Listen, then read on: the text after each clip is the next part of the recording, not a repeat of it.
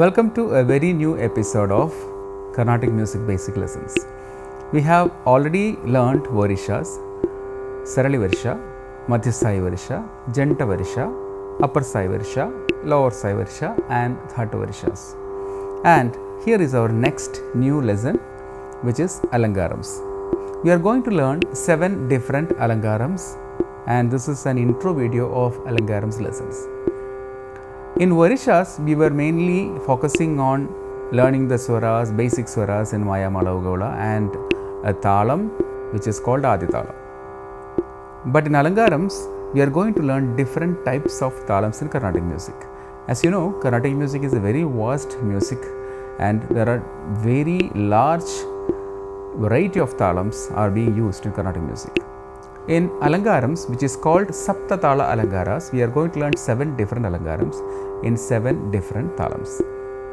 So when we learn each Alangaram, we will give an introduction to that talam and we will explain the parts of that talam.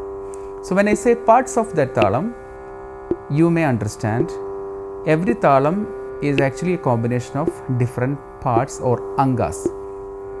Let me tell you, in these 7 Alangarams, we are going to learn 3 main angas of a talam, which are Lekhu, Drudam and Anudrudam. Lekhu is, as I demonstrated in my first class, Lekhu is a beat and counting the fingers. Drudam is and Anudrudam is. So as you see, Lekhu has how many letters? 1, 2, 3, 4. When I say 4 letters, there are 5 different types of Lekhus that I will explain in each Alangaram. When I talk about Drudam,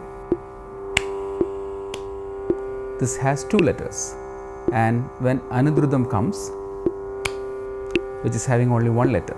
So when we talk about each Alangarams, how the combination is made, the number of letters in Alangaram or that talam is counted.